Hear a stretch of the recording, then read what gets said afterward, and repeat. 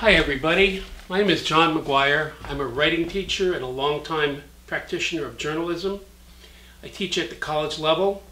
I've written and edited for most of my life, and I'm here to give you a little discussion and lesson on the concept of readability.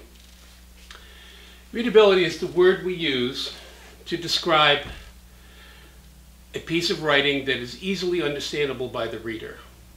Now, the best way to define readability is to talk about the opposite of readability.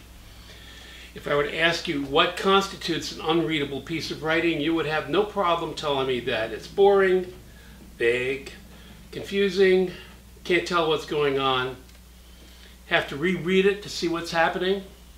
So that's the quality of an unreadable piece of writing. So the quality of a readable piece of writing is the opposite, which is it's instantly clear, it's interesting, you never have to reread it to see what's going on, and it leaves you more alert. Instead of leaving you snoozing at the end, it leaves you kind of happier with the world. You've learned something interesting. Now, you may assume that it takes special talent or genius to be a really readable writer. That if what you write is kind of confusing and boring, then it's just because you don't have the talent and other people do. This is an assumption that many students have, and they're mistaken. The truth of the matter is readability is a skill that you can learn. It doesn't mean that everything you write is going to be readable the first time out, but it means that even if you write a kind of mediocre, boring attempt on your first draft, you can revise it so it's more readable.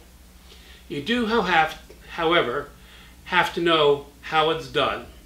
So I'm here, and hopefully you're going to give me your full attention to show you what readability is about. So there was a great thinker, researcher in the 1940s at Columbia University in New York City who did a lot of work on readability and discovered that you could actually measure it. His name was Rudolf Flesch, and if you use Microsoft Word at the end of Microsoft Word, you will sometimes do a spell check and discover that you have readability statistics, and you will see something called the Flesch Readability Score. That is a reference to Rudolf Flesch, the granddaddy of readability studies.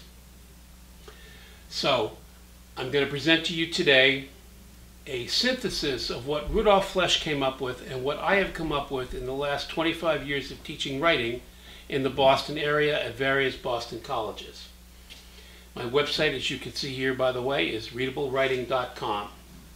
So let's see what goes into readability.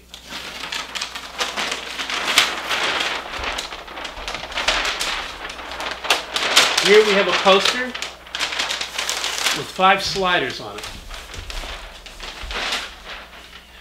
I'm going to move all these sliders down to the bottom, and we'll proceed to discuss them.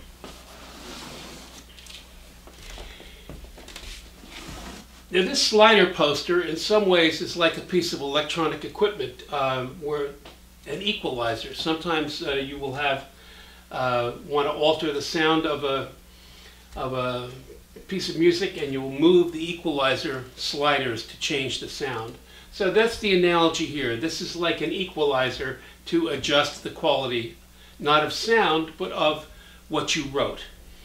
So readability basically is achieved by altering any one of these 5 variables. Now, unreadable writing, which I talked about, which we all know about, the kind that puts you to sleep and that's hard work and that's a hard slog and is boring, that's represented by these variables across the bottom. So, as you might be able to tell from a poster like this, if this is bad writing at the bottom, then across the top is what constitutes good writing. So let's go into what constitutes bad writing. A really bad piece of writing will have a very long average sentence. The average sentence length will be 30 or more. That's a very old-fashioned style that uses really long sentences, and they're hard to process by today's readers. A really bad style will be full of abstract words. An abstract word is an idea word. It often ends with ION. And it takes a lot of effort to understand idea words, and when there's a whole cluster of them, a lot of them all in one space, the reading gets hard. In terms of the verbs in the sentences, and I hope you know your verbs well, in terms of the verbs in the sentences, is, are, was, and were are extremely weak. Passive verbs are weak. And this is another sign of unreadable writing.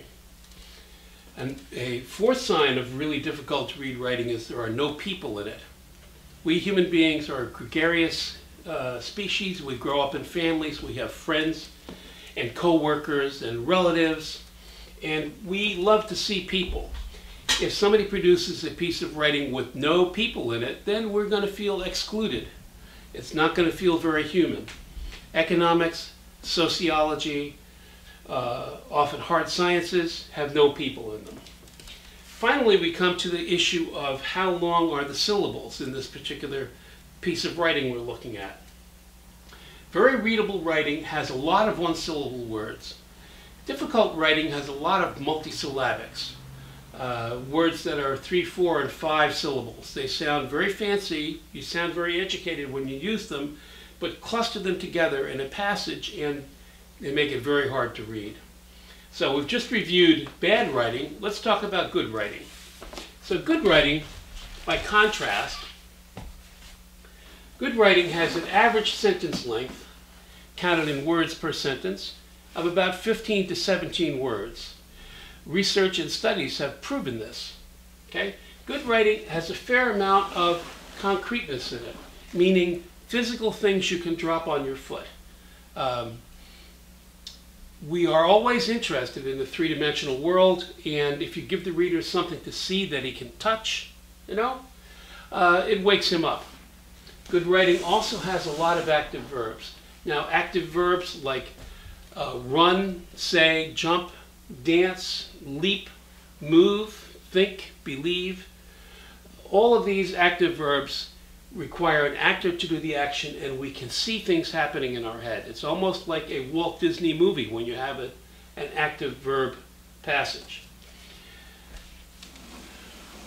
Really readable writing has at least some people in it. Now, how do we put people into a piece of writing? We put in some names. How about Harry Potter? There's a good name. So if we write a passage and there's a guy in there named Harry Potter, we have put a person into our writing. The name tells us that. And if we have Harry Potter speak and quote him directly using quotation marks, he seems even more vivid, feels even more human. Finally, really good and readable writing that is not a burden on the reader tends to use short words. Now, there's nothing wrong with using short words. In fact, many great writers have said short words are to be preferred. My favorite guy is Winston Churchill, and he's the one who said, never use a long word when there's a short one that will do the trick. Now, occasionally you have to use long words, but frequently there's a short word that will do the trick. I'll give you an example. Conversation. That's a 4-syllable word, okay? There's a 1-syllable word that will do the trick, and that's the word talk. Every time you use a word like talk instead of a word like conversation, you are lightening the load on the reader. You're making it easier for the reader to follow you. So that's the essence of readability. Now, if you have produced something that's not that readable on the first draft, if you're uninstructed, you may sort of despair. This happens a lot to freshmen. They say, Mr. Maguire, my first draft is not that good. What am I supposed to do? I don't know what to do. I don't think I'm ever going to be a writer. And I tell them, all you need to do is get control of your key variables. So let me ask you, Jackie, in this little essay you did about the housing crisis of 2008, are there any really long sentences in there? And Jackie, in one of our coaching sessions, may go through and circle 3 or 4 long sentences, and I'll say, there's your first place to go to work, Jackie. Break those long sentences in half. As soon as you do that, you make your writing more readable by altering this variable and shortening your average sentence length. I might then also say, Jackie, this is about the housing crisis. Do you know anybody who went through this? Because I don't see any people in here in this essay. If she says, my Uncle Leonard went through it, he did. It was very sad. He and his wife Marlene lost their house, and they had to go live in an apartment, you know. So I say to Jackie, look, Uncle Leonard and his wife Marlene are people. And it's very important to put people in, no matter how abstract the topic you're dealing with, like the housing crisis. And when you think about it, that's enormously abstract. But even a huge abstraction like the national housing crisis of 2008, when you drill down and you climb down into reality, in fact, there are individuals who are being affected by it. So your job as a writer is to put them in. The way you do it is by naming people. So that's how I would coach a freshman named Jackie James into editing her own material. I would remind her that these 5 variables that are all that counts with regard to being readable. Okay? I would say, don't worry about your semicolons. Your commas are probably not much of a problem unless you've made a run-on sentence. Do not worry about fancy words. In fact, fancy words are your enemy. Worry about these 5 things. And students like Jackie have found that this advice works. This chart and these 5 variables give you something to do. But it's not only freshmen who need to make their writing more readable, it's everybody. For instance, higher up the scale, in graduate school, higher up the scale in graduate school, you might have a postdoctoral researcher who is putting together a proposal for the NIH. And this proposal is very important. He may be trying to get $75,000 to support him for the next couple of years. He really needs to write. He's more or less writing for his life. We'll call him Peter Patel. So if I looked at Peter's first page on his NIH proposal, I might see that it's not readable. In fact, his thesis advisor might say, Peter, you know, it's too vague, you know, or it's too wordy, or it's too dry. Those are the words that people use when they're telling you your writing is not up to snuff. Vague, confusing, wordy, or dry. So when you hear somebody saying that to you, you know, it's time to fix your paper, you know, time to up your game. So when Peter Patel heard his advisor saying your stuff is too wordy and dry, he went in and looked at the first page, the most important page, and he discovered that he had 5 sentences that averaged 45 words or higher. So he immediately knew that those sentences needed to be shortened. He went in, 1 sentence at a time, broke them up. In some cases he struck words out, but in other cases he just would take a 45-word sentence and break it into approximately a 22 and a 23-word sentence, put a period in the middle, and he has shortened the average sentence length, thereby increasing the readability. An interesting side note here for people who are biology fans, the reader basically takes a breath when he hits a period. When the reader hits a period, the reader takes a pause, deep breath. So what happens when you take a deep breath? Your brain gets more oxygenated. And when your brain has more oxygen, you then actually wake up. So in fact, the more periods there are in your writing, the more oxygen you're giving your reader to make use of as he or she is paying attention to you. That's one of the ways to come to value periods more than you currently do. Anyway, Peter Patel, the graduate student and postdoc, also noticed that a lot of his verbs were passive verbs. He had sentences like, it has been observed in our laboratory, or these results have been reported elsewhere. And he noticed that those are passive verbs, and he thought, I can flip these around and have these sentences have actors. So he revised those sentences and said, we discovered this in our laboratory, or these results, or rather, so-and-so's laboratory in Princeton has reported these other results. He turned as many verbs as he could around into being active verbs, with actors doing the action. As soon as he did this, he started to make things easier for the reader.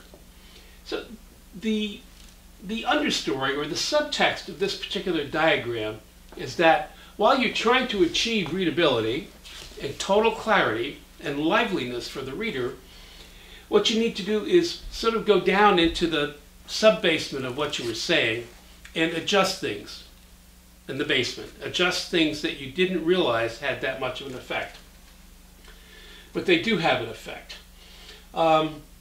So, as I said, the writing style that is required for, say, a researcher is different from a writing style required for a freshman. A researcher, for instance, may have to use multisyllabics because it's a technical subject he's writing about. He may not be able to get rid of all of them. But what this diagram tells you is that you don't have to get rid of all of these things. You just have to diminish their weight. So no matter how complicated the technical subject and how much it requires long words, you can always go through and say, I'm going to use the minimum number of long words that I need. No more than I need, only the minimum number. And when possible, I'm going to use one-syllable words or two-syllable words. The reader is going to really thank you for this. Now, this is basic doctrine that professional editors and science writers have used for a long time. People working for national magazines and so on.